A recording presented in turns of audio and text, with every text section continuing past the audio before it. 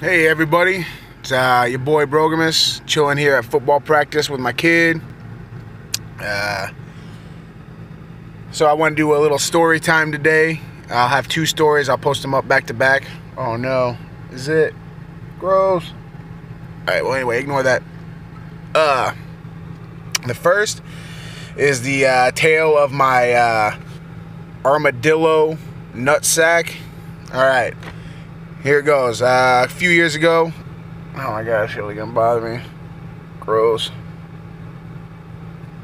That'll get handled before the next video. Anyway, so I was going to get a vasectomy, so I had to go for the consultation. And I go in there, and the doctor's, examining me, trying to figure out my options. And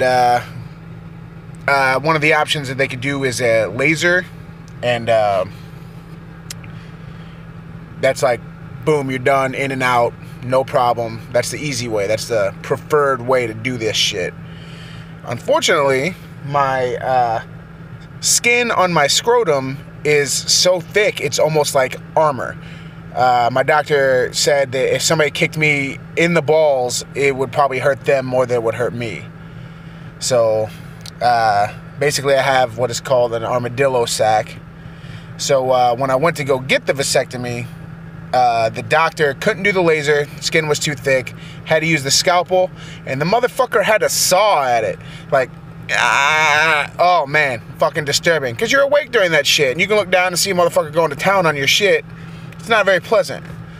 But yeah, that's my short tale of armadillo sack, and I'll upload the Chinese restaurant story next. Peace.